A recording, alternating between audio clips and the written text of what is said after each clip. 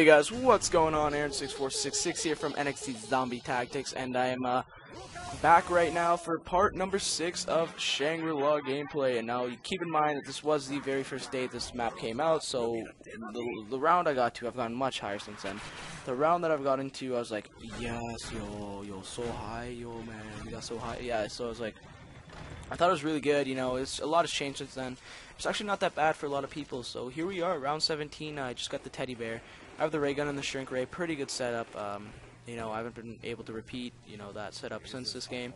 And I actually have gotten monkeys since this game, I know, because I tried like 30,000 times for monkeys and I just can't get them. But I do eventually get monkeys, which actually happened today, and it is July 12th. So, like 1,000 days later, I actually got monkeys, which is really, really awesome. I was like, yes, I finally got monkey bombs. I got to use them in Shangri. I was like, hell yes. The second I got one, I tossed one actually. I'm like, yes. I tossed a monkey in Shangri-La. Now, actually, I've been getting a lot of messages about this Billionaires Challenge. I'm like, what the hell is this Billionaires Challenge? Because I'm like, why? I didn't really care too much about it, and I was getting a lot of messages about it, which is kind of what I want to talk about today. And you know, the messages were like, yo, man, what do you think about it? Well, what do you think? I'm like, think about what? What is this Billionaires Challenge?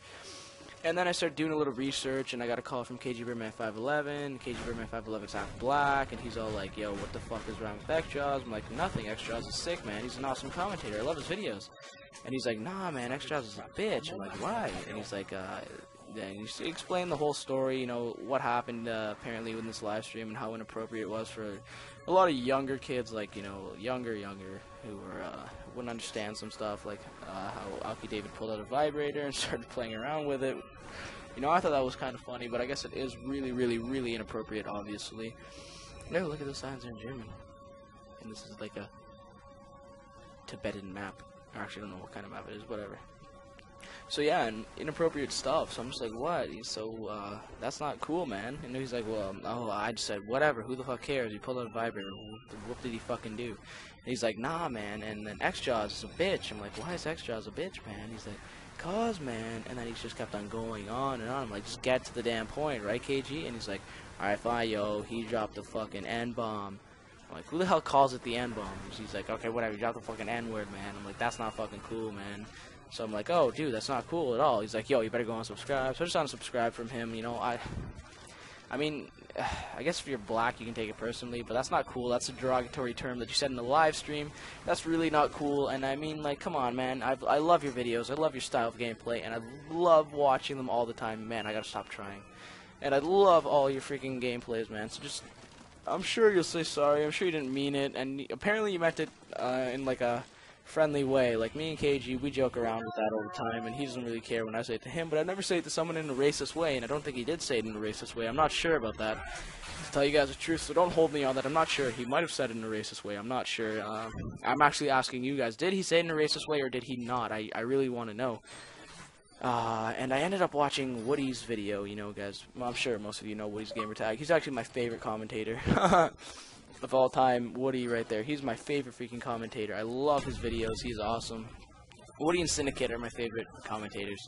And I ended up watching this video about how he's dropping out of this Billionaires Challenge, which I just found out about today. So I'm kind of a little bit behind schedule here, and I found out he dropped out, and I thought, you know what, yeah, Woody's sick, I don't care if he dropped out. Woody's just awesome. I love watching each and every one of his videos, and you know, I just can't, I couldn't picture him something like a Billionaires Challenge, because he like, makes videos for a lot younger audience, for like, you know, ages like 13 to 20, probably his main, you know, like, main area of, like, people that he works with, for sure. Like, that's his main demographic, I'm pretty sure.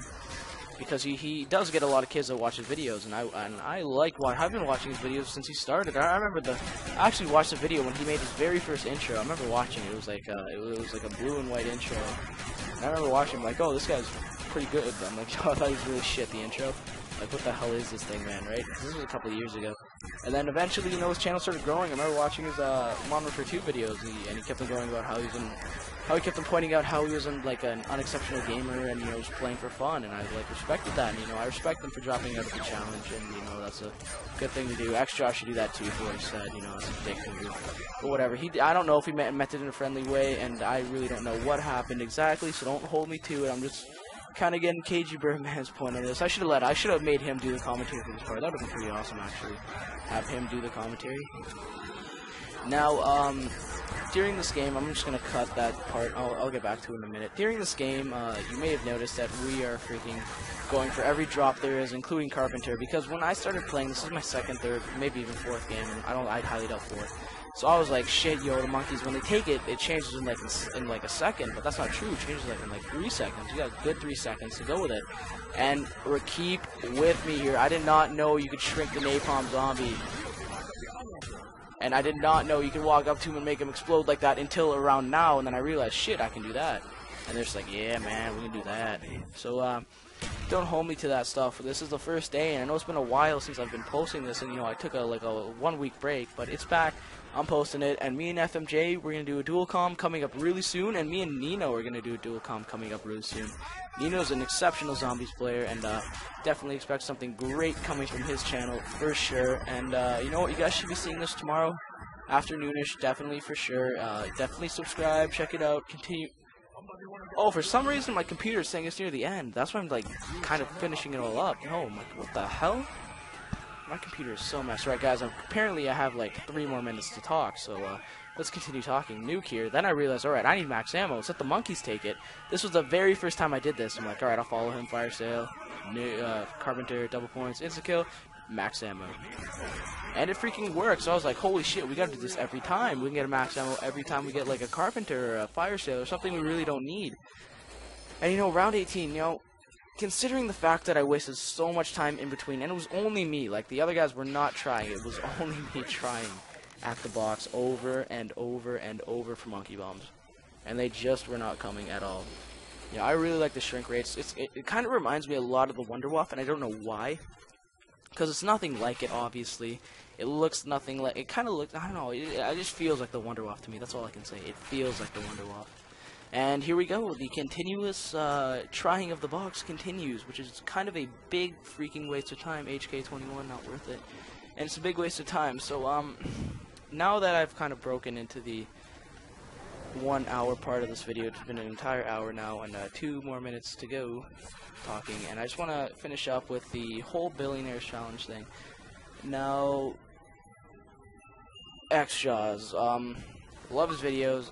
That's not going to stop me from watching them, but really, man, to tell you the truth, that's really not cool. I would never say that in my videos, especially as, like, a racial, like, just trying to put someone down in that way. You know, that's really, really, really not cool, and I don't know if you did it in that way, or if you didn't mean it in that way. I really don't know, and, you know, I'm probably not going to find out, unless, that's why I want you subscribers in the comment section below. Tell me what happened, because I'm too lazy to go watch a bunch of videos and find out. Because all the videos I'm seeing are like people blaming X-Jaws, and I don't know if that's what really happened. You gotta view a story from both sides before you start bitching.